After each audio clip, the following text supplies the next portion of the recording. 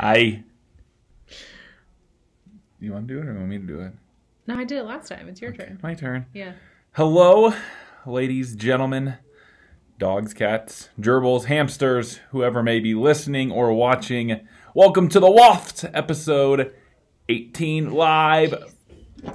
Not from the Franklin bedroom podcast studios, but from the beautiful views of Eagle, Colorado, and there are forest fires that away. You can't really see the views because it's hazy because of all the smoke. Yeah. But they're there. They are there. So we are out in Colorado, and it is somber the word I'm looking for? Yeah. I think a lot of people think we're out here on a vacation. We are not on a vacation out here. A lot of people know Emily's grandmother passed away a few weeks ago, so we're out here for a little memorial with her family, and it was just easier not to say that to every person when they're like, enjoy your vacation. I know, everyone's like, oh my God, have so much fun. I'm like, yeah, it's going to be great spreading ashes. Yeah. But you know, it is what it is. It is what it is, and that is why we are out here. So it is kind of a somber circumstance, but it's the first time that all four of her family members and myself have been together since Christmas when we were hit with her grandma last. So it's kind of a nice, bringing back together as well. It's definitely very weird to lose someone during coronavirus because you can't have a funeral, and so we're just doing the best we can by getting together and celebrating and spending some time together. Yeah. So there's that. And I guess to bring it back on a lighter note, on our way back that'd be east for you that don't have a compass right now. We are stopping on the way back on Wednesday. And guys, it's happening. Well, first of all, my watch is going off right now because as the accountability buddy, I got to check in with somebody. So I'm going to snooze it for 10 minutes and then that person will get checked in on. But on our way back, what are we doing? Well, to follow up from the great puppy debate, we have decided to move forward with getting a puppy. It's happening, people. It is happening on Wednesday. It just happens to be on our way back from Colorado. Mm-hmm. So after driving for 7 hours, we will then pick up our little puppy who we have decided to name Chipper. Yes. Chip for short, but his official name is going to be Chipper. I'm a diehard Atlanta Braves fan, and Chipper Jones is one of the many reasons for that. And he looks like a chipper. And I'm a Beauty and the Beast fan, and so Chip is the teacup who is super cute. So, kind of all works out. And he looked like a chip. He's a Goldador, so golden lab mix. So freaking cute. He's going to be at the studio a lot. Yeah, our studio puppy. We're expanding our family. So be nice to him. I know. And don't steal him. Yeah. Don't steal him. But you can watch him anytime while we're working. Feel free. Yes. So that's exciting news going on with that. And... Yes. So first of all, if we do plan episodes, it is very, very rough. Didn't plan shit, pardon my language.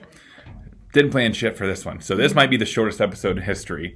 But speaking of that 4-letter word that is kind of like feces, I have learned that our members, you know what? You guys are a lot like me.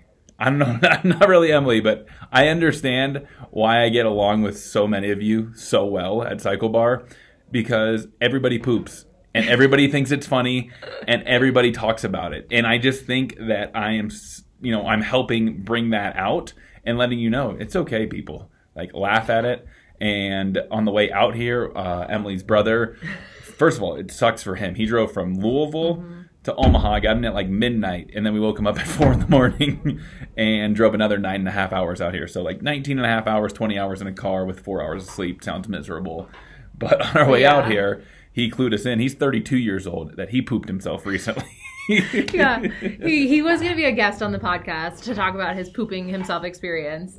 I was talking to him the other night, and he was like, yeah, I shit my pants the other day. Because he just ate like a whole bag of Sun Chips, and then he ate, a whole box of Captain Crunch, and then he ate something else, like all in one sitting. Bunch of junk food, just a bunch of junk food. And then he was on the phone with my mom, and it just hit him, and he apparently had to be like, Mom, I gotta go, shit his pants, full on, he said, like, wet diaper situation. So apparently, I mean, I can't speak to this, but I guess as, you know, maybe it's something that happens in your 30s. Getting older, yeah. Yeah, like, I'm not in my 30s yet, so maybe, you know, he's 32, you're 31. Yep. So maybe it's like, once you hit your 30s, you start shitting your pants?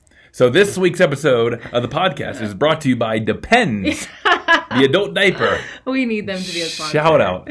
Yes. We were actually talking about that in the car because we have baby bladders. Andrew didn't have to pee at all. And we had to stop, and it was rough. Every 3 hours. And I was like, I think we need diapers because we could get there so much quicker. This is a great... Okay, this is a good segue. We didn't plan anything, but a hot debate, not even debate, just topic we talked about on the car trip here.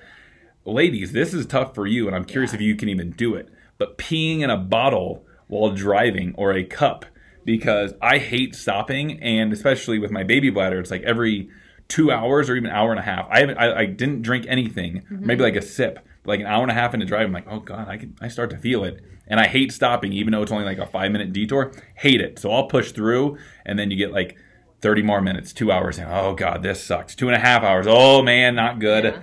But you don't want to stop you don't want to have to stop 4 or 5 times on a 9-hour trip. Yeah.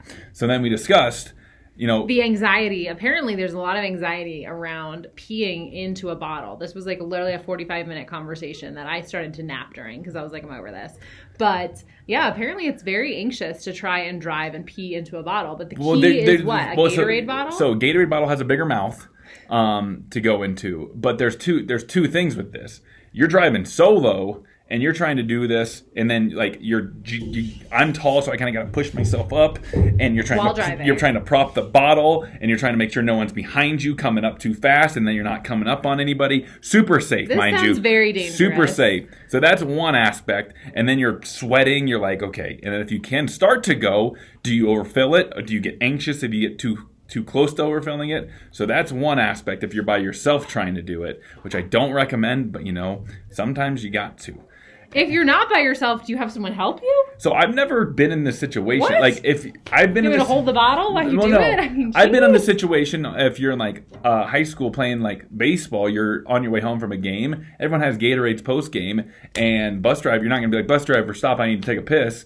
Like you just go, like everyone has their own little pew. You just kind of go off to the side in a Gatorade bottle. That's pretty common. But what? Yeah.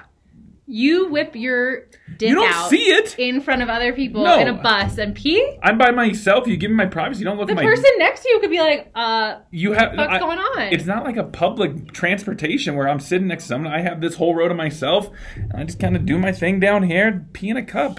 Big whoop. Ladies don't do this. Cap that bad boy, no. And you're good to go. Here was my question that I meant to ask, because...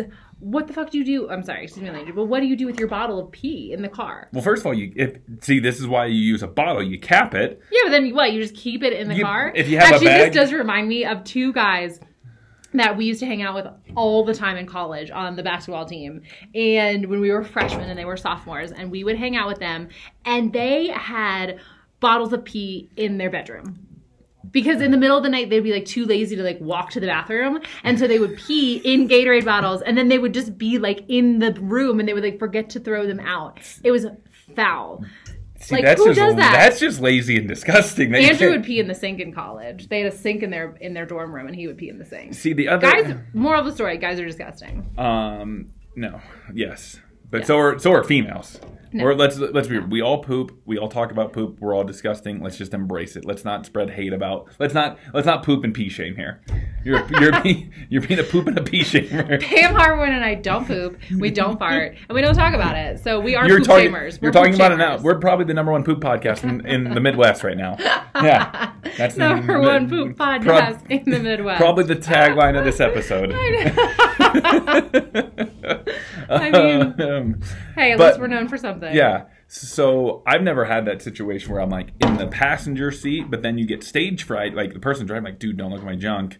I'm trying to pee. I get stage fright while peeing in general, like in a public restroom. So I may or may not have had this happen before where I'm just going to tell. So this is a great story for me. I was driving middle of Missouri going to Lake of the Ozarks, and I had a can, and you can pop like this down and make it wider, but then you got to worry about like sharp edges.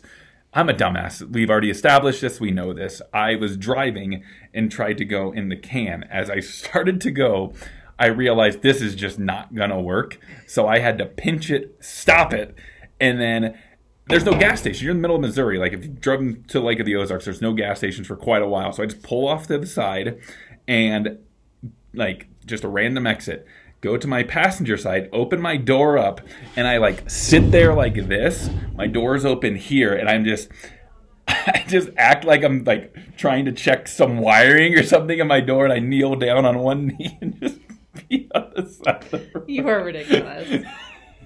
But it pays to be a guy because you can get away with stuff like that. We stopped today, and Emily almost peed her pants, so she's like, next stop, we have to stop. We pull off, there's a sketchy motel that was popping. There was at least 20 cars. It was literally like Breaking Bad. Like, we were in straight Breaking Bad. And then I go into this gas station, which is like not a gas station. It says restaurant, and these two Asian couple owns it. And I go in, and they have like the weirdest like Hello Kitty stuff, but like also like just super weird stuff in there. And I run to the bathroom, and there's a note on the door that says, out of order.